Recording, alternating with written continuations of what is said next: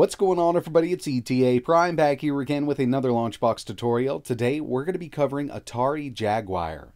Now when it comes down to it, there are a few emulators on the market that cover this pretty well, but nothing's come close to this brand new emulator known as BigPEmu.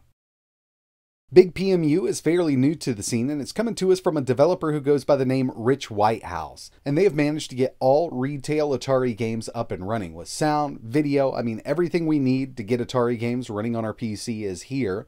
Plus, if we head over to the compatibility list, something that we've actually never been able to emulate in the past is possible with BigPEmu, and that's the retail disk software for the Jaguar.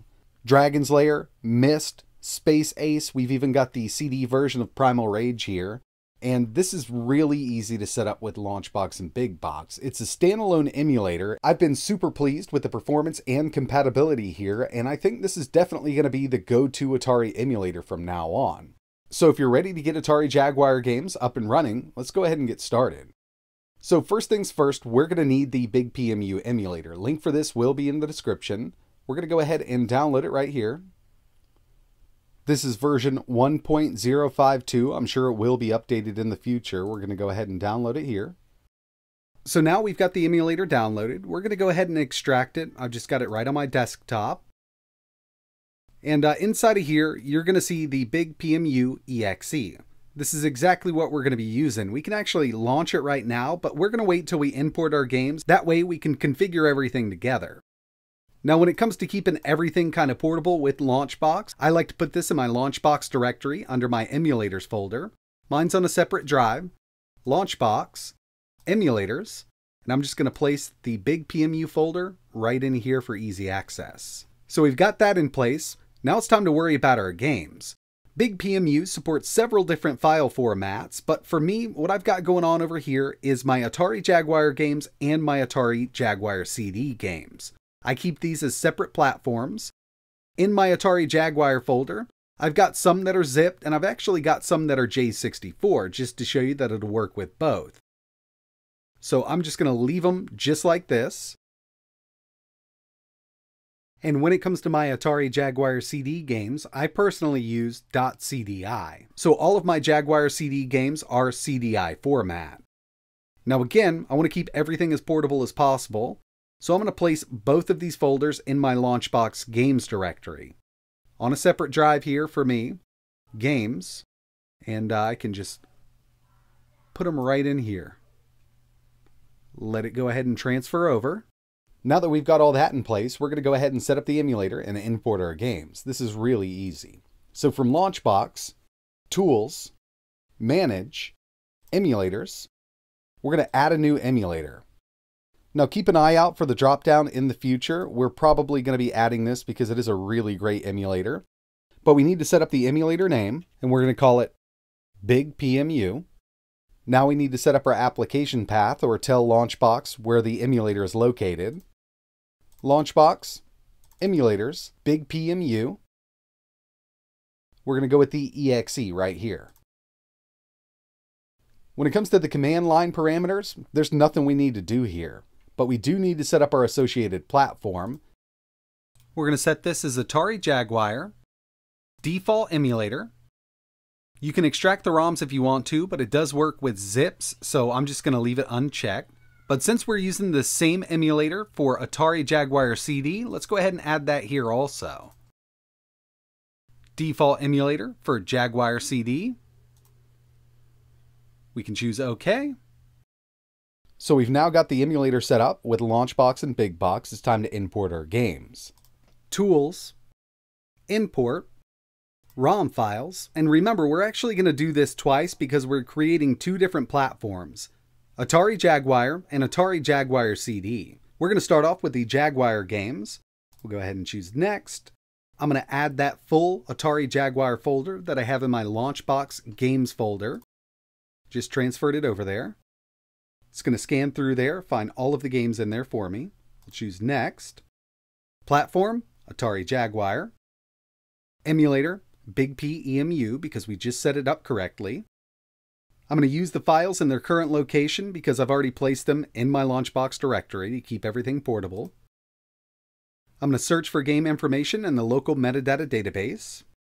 And I definitely want to download as much artwork as possible. So I'll be using the LaunchBox database and EMU movies. We'll choose Next. We don't need to specify any custom options. Went ahead and parsed my games. As you can see, I've got some zips and I also have some J64. So we'll choose Finish. It's going to import all of those, download metadata and artwork for all of my games. And while all of that's downloading in the background, let's go ahead and set up our Atari Jaguar CD section also. Again, Tools, Import, ROM files. I'm going to add the Atari Jaguar CD folder. Same thing here. The platform we're importing for is Atari Jaguar CD. We're using the BigPEmu emulator. I'm going to use them in their current location.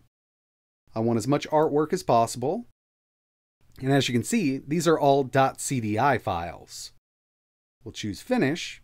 It's going to do the same thing. We'll go ahead and let both of these finish up. Once it's finished up, as you can see, we've got our Atari Jaguar CD games. Looks like it scraped everything really nicely. And we've also got our Atari Jaguar section. Kind of just like to go through here, check everything out. So we can actually start playing these games, but there's a little bit of setup that we need to do with the controller. If you remember, the Atari Jaguar had a really weird controller. So if you're using something like an Xbox, you're definitely going to have to get creative with it. Or you can use the main controls on that controller and then set up, let's say, the numbered section over on your keyboard. This is what I've been doing just because, the Atari controller was really, really odd. But let's go ahead and start a game up, and we're going to go with, let's do Power Down Rally. Okay, so here we are, up and running some Atari Jaguar games. Now to get our controller set up, really simple, and the user interface for BigPEmu is absolutely amazing. We're going to press Escape on our keyboard. It's a default command. As you can see, it brings us up to this really nice options screen. We've got a lot to mess around with here. We've got our load states, we've got our save states. A lot of this stuff is self-explanatory, but I'm going to go through a couple things that I personally like to do here. Press Escape one more time. It'll bring us over to this main menu. Video. Full screen, 720p. That's what I do, but you can always mess around with this. There's a lot of different resolutions that you can use. I think 720p looks great with these games, and I personally do like going full screen. We've got VSync, disable screensaver, video plugins can be added here, HDR output, I leave this disabled, but just going down the list here, you can see we've got a lot that we can adjust here, so it's really going to be personal preference. Go ahead and mess around with it. You can find settings that you really like to use. Escape one more time will bring us right back over. Audio settings, again, personal preference. Input. Very important. Input device count. So I'm only going to be using one controller, but we can go on up if you want to. So we've only got one input device that we need to map. From here, device type, standard, rotary, analog, driving, ADC, and standard. So I'm going to go with analog here because I'm using an Xbox controller. Set bindings, and from here you can see it just gives us a nice little picture of that weird Atari Jaguar controller, and we can map these. Very self-explanatory. My C button, go ahead and map that on my controller. B, pause, going to be my start. Option, kind of just like select. D-pad up, down, left, right. Number pad. Now this is where it gets weird. We really don't have enough buttons on like an Xbox controller to map these. So what we can do is actually just set it up on our keyboard. So we're really going to be using two different control methods here. But obviously, number one, number two, and a lot of games did require, having these buttons programmed or using these buttons here. So you may want to go through and do this. Set up your asterisks, pound, and here's our analog. So analog left, analog right, and so on and so on. But once we're finished with that, we can actually just go right back in. Just pressing escape a couple times will bring us right back out. We can start playing. So I'm going to go with practice here. 3, 2, 1, go! Okay, so that's obviously reverse, and you know, getting used to these controls is going to take a little bit of time, but it can definitely be done. So being able to play these Atari Jaguar games is awesome, but what I was really interested in were these Atari Jaguar CD games. So we're going to go ahead and start, let's do Primal Rage and check this out.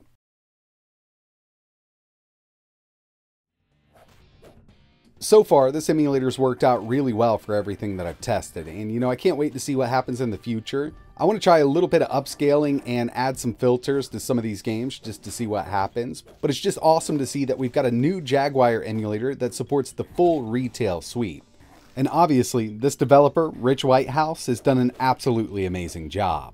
So that's going to wrap it up for this one. Really appreciate you watching and hope you get your favorite Atari Jaguar and Jaguar CD games up and running with LaunchBox. If you've got any questions, let us know in the comments below. And like always, thanks for watching.